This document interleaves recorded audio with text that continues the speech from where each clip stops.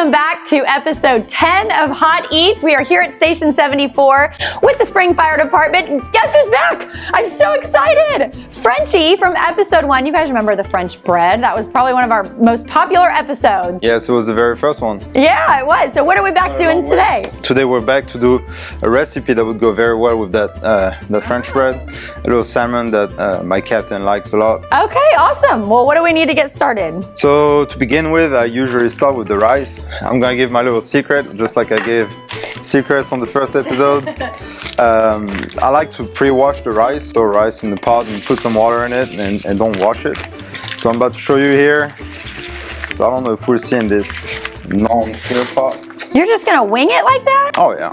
Wow, I'm impressed already. Just wing it. So you just fill up the pot with cold water. Once you have enough water, you just kind of stir it around with your fingers. And as you can see, the water is just turning white. Yeah. It's all of the starch that's just detaching from the rice. So you gotta rinse that, and if you do that, you have a rice that is not sticky, full of flavor, and every grain will, you know, just be free-flowing. So don't be lazy, rinse your rice. Yes, all the white water here, that's the starch that's in it. So I usually do it 2-3 times.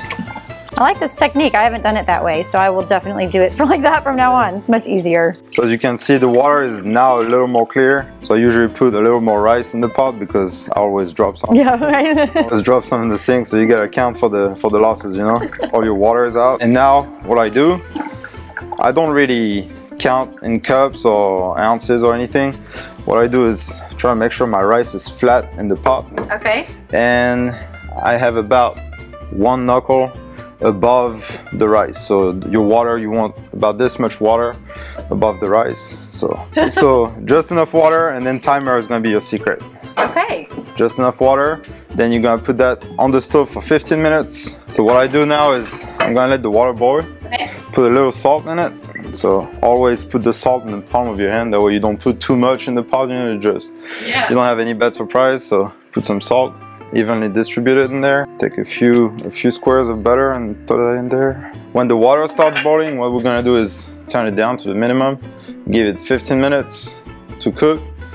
At the 15-minute mark, you turn off the gas, and then you give it 15 minutes to rest, and then it'll be ready. And you get perfect rice. Take a fork. Those are really, I don't know most of those tips. I don't think I've ever heard, you know, just a little bit of water over the rice, and I'm gonna try it like this. So while the rice is boiling, we can go back here to the salmon. So obviously the salmon was in the fridge not too long ago. So you get some salt in your hand, and you just sprinkle it over, kind of like that.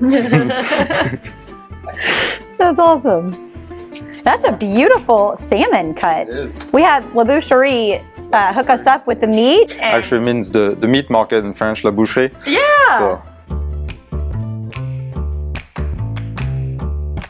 The company was initially on 1916 TC Jester. In 2020, we opened up here.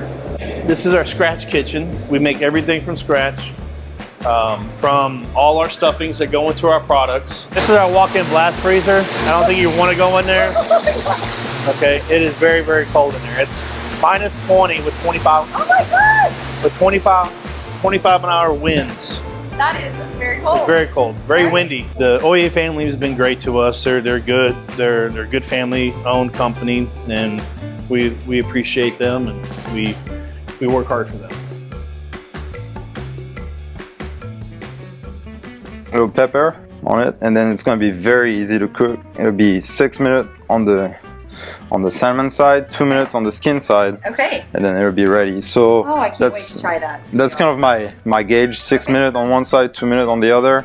Now depending on the thickness, if you have a little thicker salmon, this one is nice and even, which is perfect for this recipe. But sometimes you have a very thick side and then a very thin side. What I do is probably about 7 and 3, you know, 7 minutes on one side, 3 minutes on the other. If I have thinner salmon, I do 5 and 1.5 minutes, something like that. So the salmon is ready. So before we cook the salmon, we don't forget our rice. So what I do is, once the water is boiling, at that point, I will kind of like stir it around gently, flatten it again by shaking it. You put the a lid on top. In 15 minutes, we turn off the gas and it's ready for another 15 minutes. And then the rice will be ready. And during the whole cooking time, you never touch the lid. That's always my golden point in the station. You do not touch the lid when I'm cooking rice, okay? Because it's gonna steam, like it's gonna steam itself with the steam inside the pot. So now we can take care of our salmon here.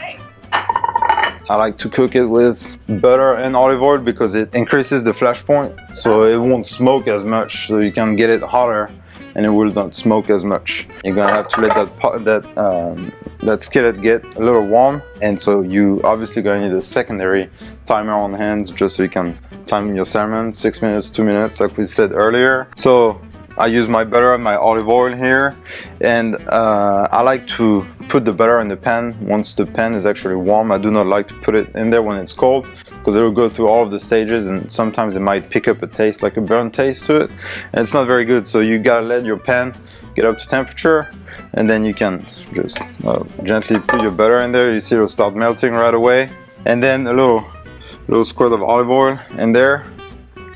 So like I said, you can cook hotter and it will not smoke as much. You let the butter melt and kind of mix with the olive oil here, so you get like a nice foamy, airy concoction, I guess.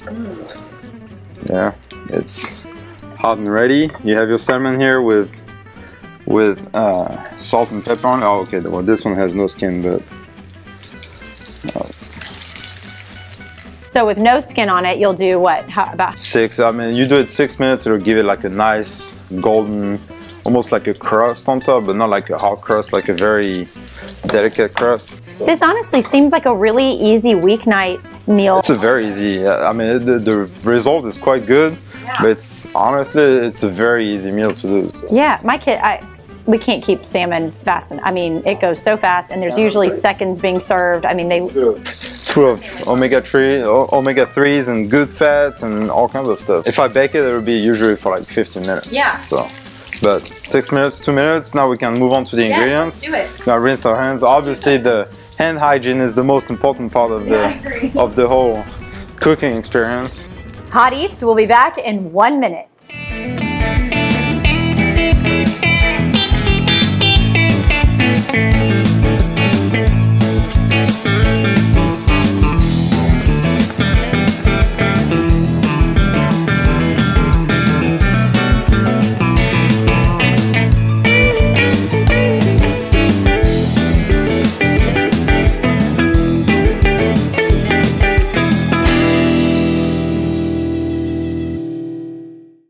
Meet your local spring firefighters, deputies, paramedics, and more. Kids can earn cool prizes as the entire family learns important safety information, all while touring the unique community of Old Town Spring.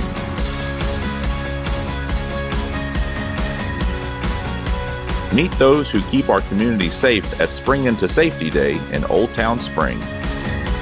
This message is brought to you by the businesses of Old Town Spring. Okay, so one of the reasons why I like this meal is because it's full of veggies. So as you can see, we're gonna have spinach here, we have cherry tomatoes, we have our herbs, we have mushrooms that are coming here in a little bit.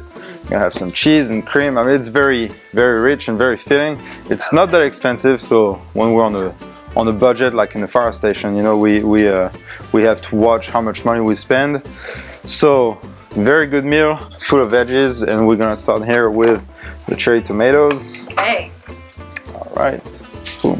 In the trash, and what we can do is cut them in half. Is this a popular dish in France? Something like that? Like I said, it's a recipe that my captain sent me, and it's not necessarily a French recipe, but it's a recipe I've made my own, and it's definitely a crowd pleaser, I would say. It's if you like salmon, this is a very good way to eat salmon, because usually you eat salmon, it's like baked, you know, it's your usual salmon that's baked in the oven for a few minutes. And all right, so we got our tomatoes, and now we're gonna got our tomatoes, our spinach is ready.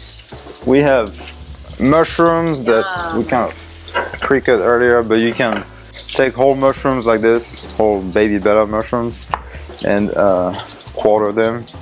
If they are really big, you can cut them in 8 up here. So It's very rich in flavor, very good for you, very rich in vitamins because you have vitamin D in the mushrooms, you get tomatoes, you get your spinach, you get iron, all kinds of good stuff in there. Right. So. Your passion for this is contagious because you have me ready to like race to the store, get all the ingredients and cook this for supper tonight because this just is fun. Well, and it's very fast to do. So our timer is about to run out for the salmon here. All right, let's so we're gonna go check it. We have all of our ingredients ready. What we do is take the salmon off the fire. Once we're gonna flip it one more time, let it cook. Okay. Then take it off the fire, set it on the plate, and start cooking the ingredients. Awesome. So welcome, Michelle, to my station, Station 73. So here it is, Booster 73. We're loaded with equipment, and this is a truck that we use for brush fires, grass fire, anything that's kind of off-road. You have the option to start the pump in the back and then be on the side, and if you had, you know, like extended brush fires like all over the place, you could be on the side on each side and be spraying water at the same time as you're driving. And as you can see over there, we have a boat. I think about 2 years ago we had some pretty major flooding. That neighborhood that's right behind us, when it rains a little too much, it floods very quickly. So we actually hooked the boat onto the booster here, and we turned that from a brush fire truck to like a boat towing truck, and then we take the boat where we need to be. So here we have your hand tools, your saws. We have a little fire extinguisher if we need. Here with 2.5 gallons of water. We have chainsaws here that we check, you know, every morning. The Indian backpack, they carry 5 gallons of water. If we need to, we just put that on the back. And with 5 gallons of water, same thing. Doesn't sound like that much, but you have quite a long time of, you know, just putting out little brush fires here and there. We get a decent amount of brush fires, especially around like the 4th of July or in summer. People that discard, you know, cigarettes. I guess it's a good advice, don't throw your cigarettes out the window. Just put them out, you know, just put them in the trash. But then we have also what we call the booster line, the red line. So 200 feet of 1-inch hose line here. Or we have 500 feet on this side of forestry line, 50-foot increment. So you can break that down to however you want, and then you connect it to your discharges here, and then you can go fight the fire. And this is all of your pump assembly here, and we test that every morning. Talk to me a little bit about a grass fire and how you would approach that differently than say a house fire or structure fire. So usually grass fires, it'll really depend on your weather conditions, okay, whether it's wet or extremely dry. Is it windy? Is it not that windy? If it's windy, you definitely have to mind, you know, the wind direction. Most of the grass fires that we see here, they're very tiny. It's like ground cover, what we call like leaves and pine needles and stuff like that. It doesn't go like in California, you know, in those big forest fires. So we have an assortment of tools here. We got fire rakes, just little flappers here, things of that nature. You can just stomp it or just bang on it and put the fire out that way with no water. All right, Michelle, you ready to go fight some fire? I'm so ready. Frenchie, thanks for showing me all about Booster 73. I'm so confident and ready. Let's go fight some fires. Show us what you got. We'll see you back in the kitchen. Yeah, buddy! Woohoo!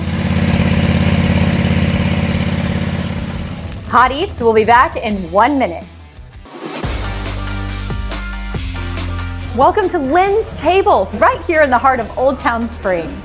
At Lynn's Table, you'll find breakfast, lunch, and dinner, including a full ice cream parlor and homemade fudge. So make plans to come try some fresh food thoughtfully prepared right here in the heart of Old Town Spring.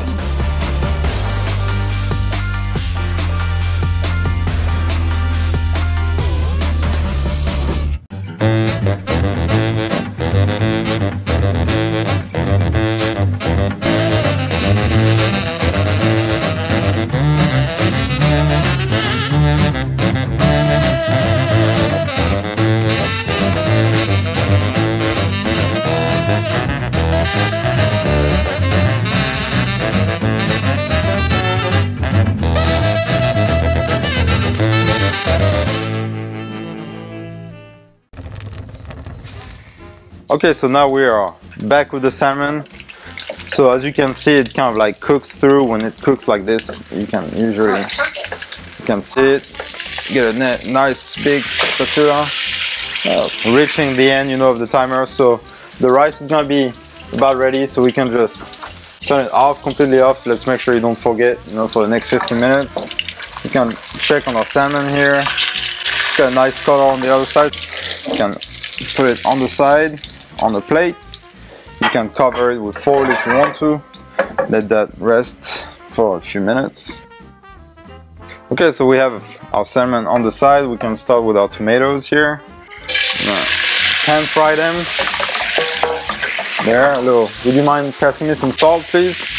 A little salt and pepper, thank you. So you can very gently put some salt over it, sprinkle some salt. Because tomatoes have that little acidity, so you gotta take that off. A little salt and pepper.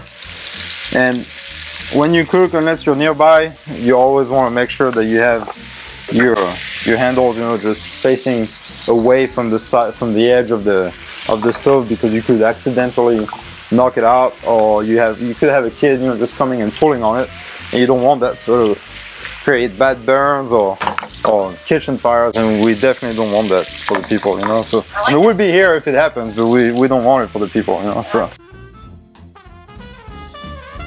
and then we are going to move on to the spinach.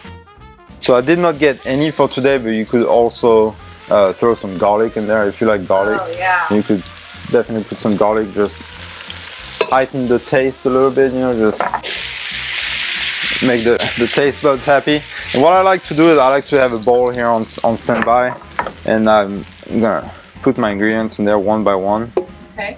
So got a big bowl of spinach here, which evidently is gonna cook down, so it looks like a lot of spinach at first, but it's gonna disappear as it cooks. You can add a little more olive oil, a little more salt in there, because spinach are kind of tasteless, you know. So yeah, everything is done with salt and pepper, and eventually a little paprika towards the end of the meal. But that's very simple spices that you can find anywhere, you know. There's condiments.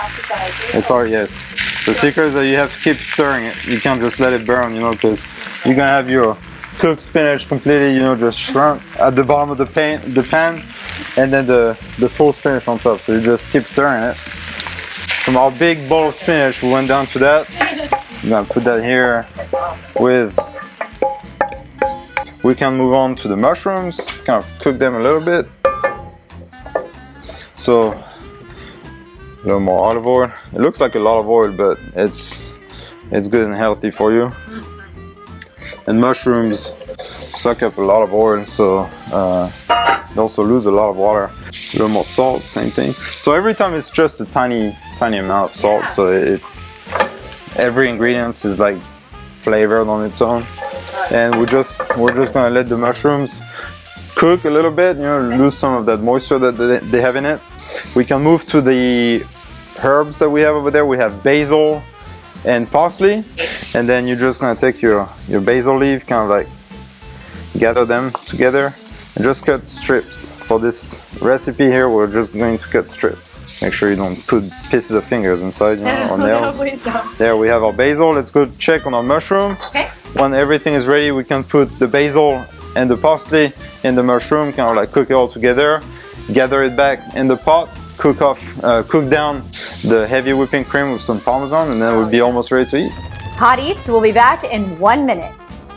It is Texas law that all drivers must safely move over when a fire truck is behind them. And when passing any stopped emergency vehicle, all drivers must slow down to 20 miles an hour below the speed limit. Fines start at $200, but if someone is injured because a driver refused to move over or slow down, fines can balloon to $2,000 and a judge can order jail time. So please move over or slow down. Thank you, Planet Ford, for being a proud community sponsor of the Spring Fire Department.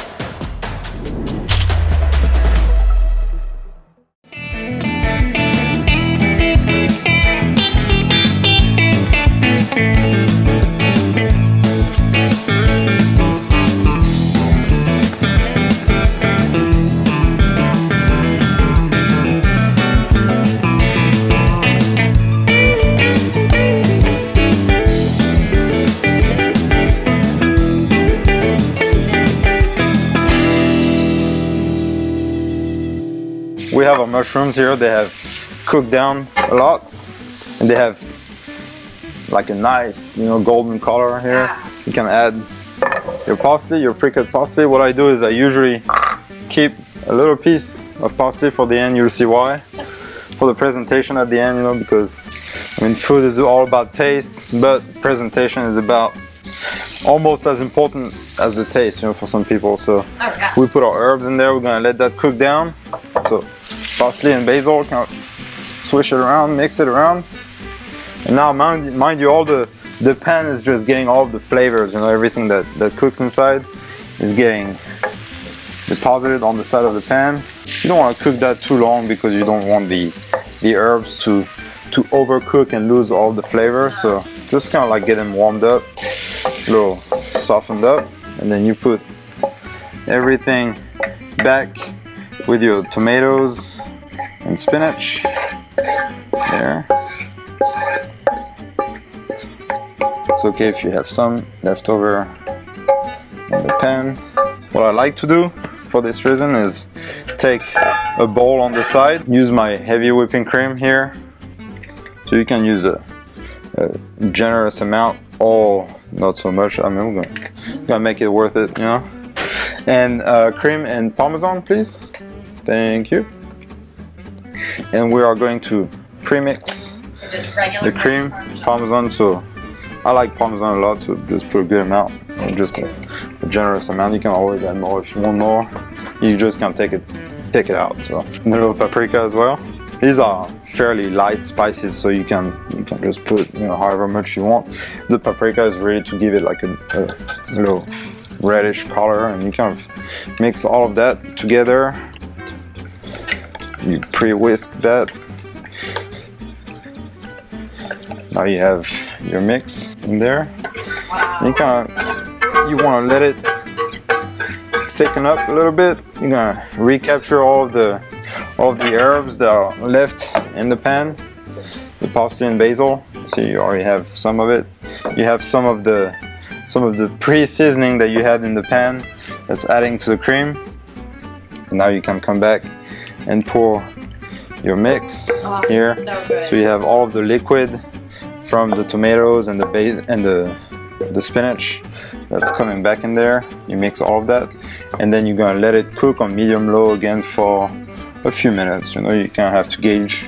There's no real timer for this. It's really, it depends on how much cream is in there and how much liquid your veggies have rendered.